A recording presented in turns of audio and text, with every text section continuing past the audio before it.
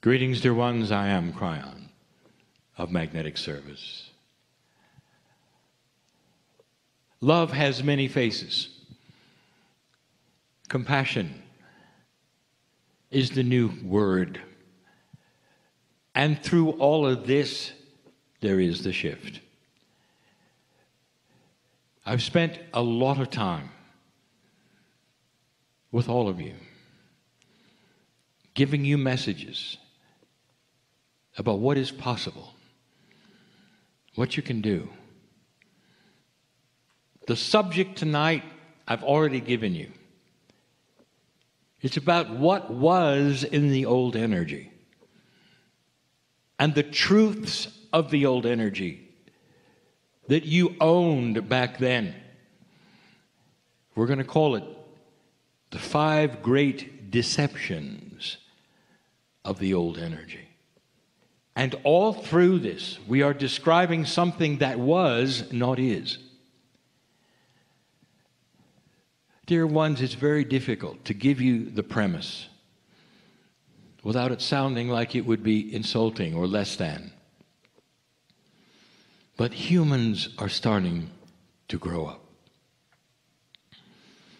Even as I sit before these groups and sense that which is the intuition, the God inside, even as I do that, I can sense the questions, the intuition. I can sense that the value of compassion is starting to show itself. The very personas that are here in the room and that are listening are elevated beyond what they were 4 years ago. There are new questions being asked that are wise, that don't necessarily reflect into an older energy.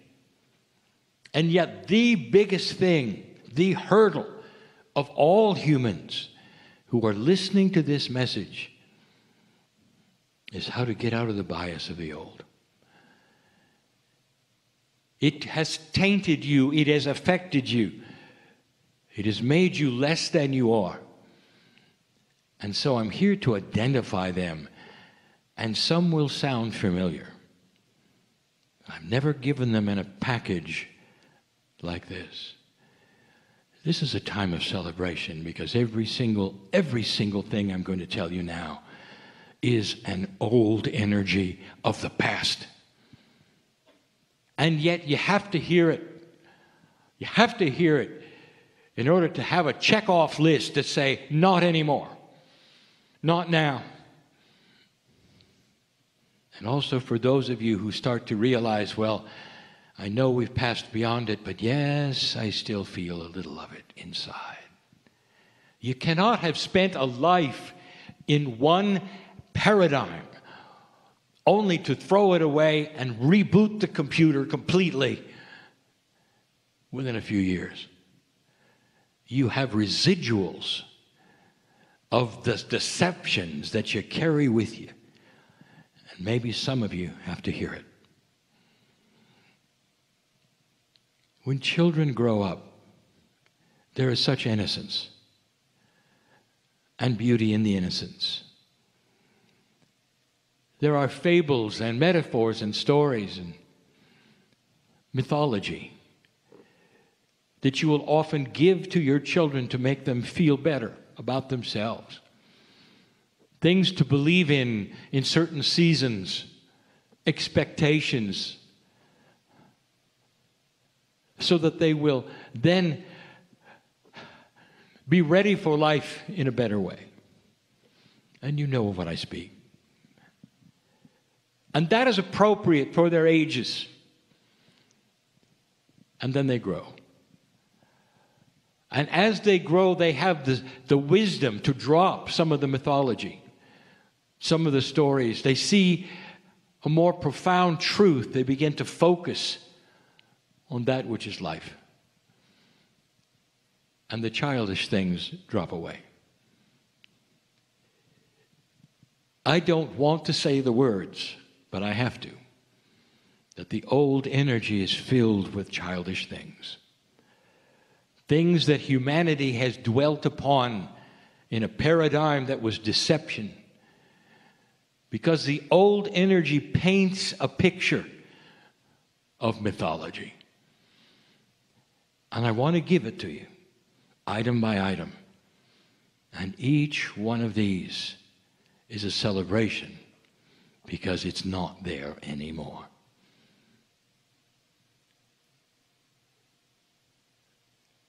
Number one, this is a teaching of the old energy.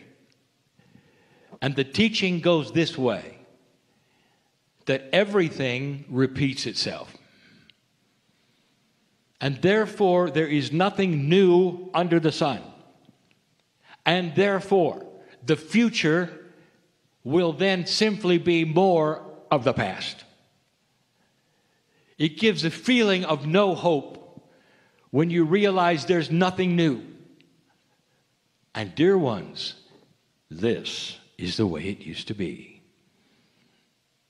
All of the things that you had to look forward to were things that you could then tick off in the past that would come around and happen again. The old energy deception says that you will never climb out of human nature, which brought you war. And that no matter what happens tomorrow, it might be just a refreshing break, and then there would be war, because there always was. And the lie would be this: why would you expect something different than what you had? What is it that would then change so that human nature would be different? And the answer would be, it's always the same. The deception is in place, even today. As you look around this planet and you listen to those talking, what are they saying? They're expecting the things in the past. They're wringing their hands. Because what has happened in the past will be the pattern of the future. You've turned the page, the marker. You're starting to accelerate that which is your intuition and your wisdom, your evolvement into areas you've never been before. This future has never been written. It is not on the track of the past at all. With every single one of these, I'm going to ask you to rewrite them in your psyche. You can participate or not. But right now you can say, dear Spirit, I understand this. I know that the future has been unwritten and is filled with a pristineness of beauty and compassion. And my life can steer right into that beautiful, serene ocean that's never existed before. That is the new energy. And you can say, I hereby drop the deception that it has to be something I've seen before. Number two,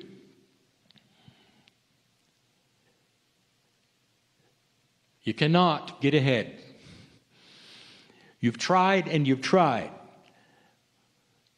but there's always something that will beat you up, including yourself. That there's a plateau that you can reach that is almost there, that's good enough. But you'll never be able to actually get ahead of certain things. And the reason is because the dark energy of this planet has always kept you in this box. And so there is a complacency that says, this is good enough. And when there are those who tell you this or something better, you say, well, that's a nice thing for you, but I know the reality of the paradigm I'm in, and I'm not going to be able to go above a certain level. I cannot get ahead. What a deception this is.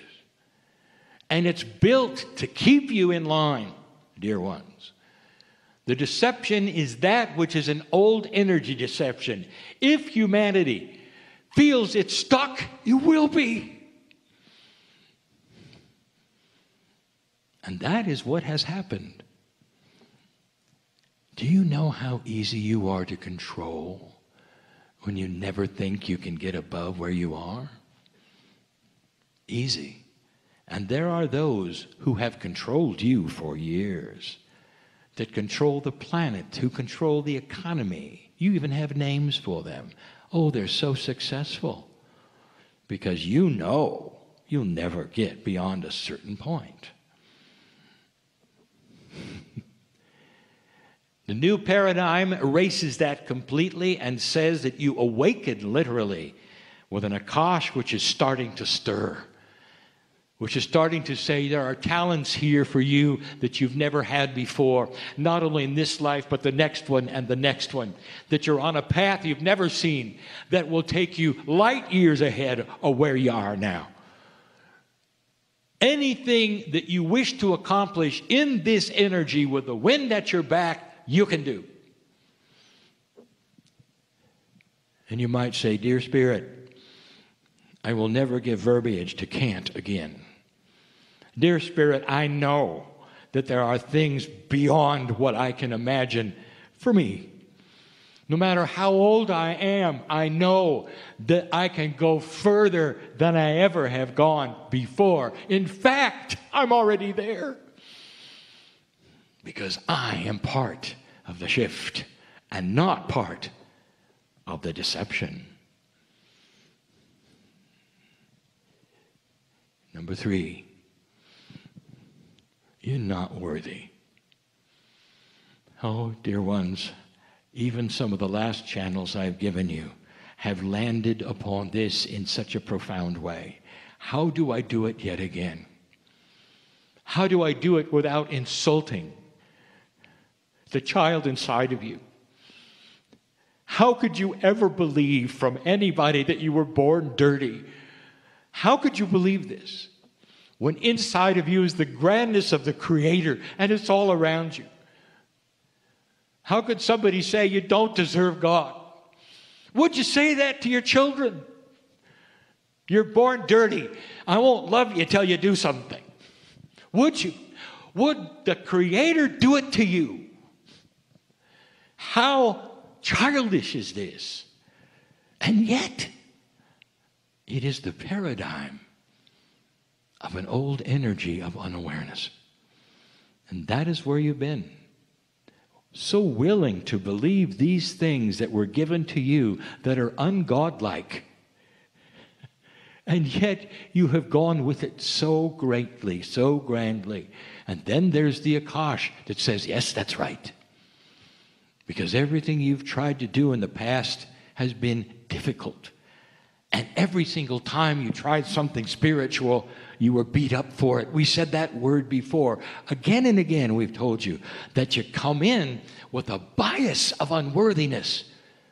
And everyone around you that is important tells you that's right. And so the bias you have is that you're not worthy of even being on the planet itself. God doesn't love you. And you're going to have to go through this just like you have over and over and over. And that is a lie. It is the biggest lie from the old to the new energy that's ever occurred on this planet. Children might believe it, but not an advanced race of humans who are awakening to the truth of who God is. And the who is inside you. And the divinity that you feel should make you breathe a deep breath and say, not only am I worthy, I am very worthy. Never before in the history of humanity have you been as worthy as you are now to solve the problems of this planet, to go into a situation with no war, to start compassionate action, and ignore everything you see on the news. Because it'll drag you down. It only reports the old energy. Did you notice? All that is on your broadcast is almost exclusively in alignment with the old energy. And that is because that particular paradigm has not died for them. In fact, it has not died for most. They continue to cling to something that isn't real. Old soul, you know better. You're worthy. Sit there for a moment and know that you are worthy. The Almighty God that has created this galaxy has created you in a beautiful image of itself. And so you might take a moment to take a breath and say, unlike the old energy and deception that I had, I no longer buy into that which I was told. I was born into magnificence because I have God inside, and all that I see is made from God. I see God everywhere, and I honor it, and it's beautiful. I am worthy to see it, and I am it. Amen. That was number 3. Number 4 is so profound, I have said it for more than 26 years. So profound, and yet so misunderstood. Why? Why would you ever take the almighty love source and give it a human consciousness? There is nothing pure in the universe than the love of God. You have no concept of how pure it is. It is beyond your reasoning. It is beyond anything that you can fathom. The power of love can wipe away all negative things. It's the creative energy. Love and compassion are the elements of God. And in that, how is it you can then say, well, you know, there were wars in heaven. Well, you know, there were a fallen angel. Well, you know, God is not happy with you because you did this and that. In fact, God is about to punish you because you did that and that. Oh, how human can you make God? Do you understand the mythology and the childness of buying into the fact that God is a human? No. God is a creator of the universe. It is as far away from the human consciousness as you can imagine anything. Light years from the way you think. And yet so much of what you have believed or been told has God revolving around judgment, wars in heaven, fallen angels, all of these kinds of things that will drag you right down to the bottom. That is a paradigm, dear ones, of an old energy, a mythology that you are not part of. Born magnificent and worthy you are. With the image of God you are. That is the human being. Rewrite who God is and see it from the breath of birth as a parent that is so divine that there is only love, no matter what you do. Only help and benevolence, no matter what you do. With free choice, you can do anything. But when you have the free choice to see who God is inside, it all starts changing. And you start to see the beauty that has always been there, not the judgment. Impossible for God to judge you. Do you realize that you have made God dysfunctional? A human being would not do to its children what you believe God is doing to you. Think about it. And then awaken to a truth that is magnificent and filled with compassion and love and beauty. Use common sense. Who is God? That was number 4. Number 5. Darkness is in control.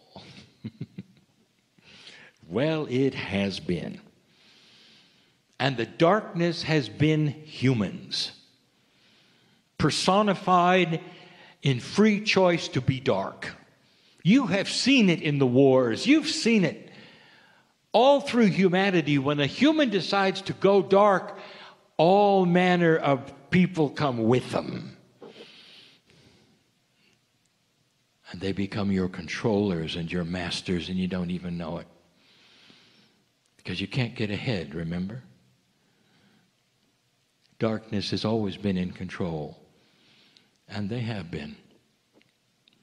Human race has been manipulated into wars for money. You know that. The human race has been manipulated all through its existence by those who wanted to and were powerful and greedy enough to go along with the others. And that is the paradigm that you know and you remember and you sense is there. And that was the old, and it's not happening now to this degree. Oh, there are some who still believe it is, and they're about to have an awakening because light is winning. Darkness is no longer in control of this planet. And if you think it is, what happened in the 80s when you didn't get your war? What happened when you turned the corner and you did not have the Armageddon in the year 2000? What happened in 2012 with the celebration of passing the marker and humanity started to awakening with light? That is not an earth controlled by the dark. And yet, it's still ingrained in you, isn't it? Have you ever met with even those who are what you would call metaphysical? And the first thing they would tell you is the conspiracies of who has done what to whom and who is in control. Because it is still there in their psyche, because that's the paradigm they're used to. Dear ones, it is not here. You might take a moment to proclaim it in an affirmation. Like all the others, you might take a moment to say, Dear Spirit, I am in control of my life. Light is in control of this planet, and slowly it will illuminate itself, chasing the dark away like it never has before. And you will never think again the darkness is in control. There are those who will hear this channel and say, Kryon is like a Pollyanna channel. Everything is just fine. Did I really say that? Kryon is a Pollyanna channel because everything is going to be sunny and there's going to be plenty of light. Dear ones, that is the prophecy of the ancients. But they didn't say it was going to happen in a time frame that you want. You are beginning a journey into light. And that is going to excite the darkness. You know that, don't you? As you pull out the tools that you are being given, they're going to be frightening to a darkness that has been in control. And there will be institutions that will fight you. There will be so many who are used to the darkness, who won't understand what's happening, and slowly they will lose ground, and you will then understand what I'm saying. Understand. But if you sit there unaware that you won't get ahead, that darkness is in control, that you're unworthy, nothing will happen. In closing, I'm going to tell you two things. The old soul has the wisdom to pull this off. But the old soul will also have the challenge of dropping the bias of the old deceptions. The youngsters just coming in will not have the bias. and it's going to show. And they will look at some of you and actually say to themselves, what is wrong with you? They've never experienced that which is unworthy. The goals they have for the future are bright. They see only what they can create. And they look at you wallowing in the corner, worrying about everything. The youth have the perception without the experience. So, old soul, it's about time you learned how to drop the old so you could lead the way. This is what is at hand at the moment, on this planet, at the moment, right now. Changing even as I channel. The battle for dark and light is at hand. We told you it was coming. There can be no more fence sitters, and light is winning. Very easy to say. Now go discover it. It's a celebration, isn't it? Everything I've said is past. None of what I've said is accurate for the paradigm after the shift. Go find it, dear ones, in love. And as you do, you'll see a big hand take yours and realize I'm right. I'm right. That the center of the universe, that which is the creative source, lives with you every day. Can you smile with that? And so it is.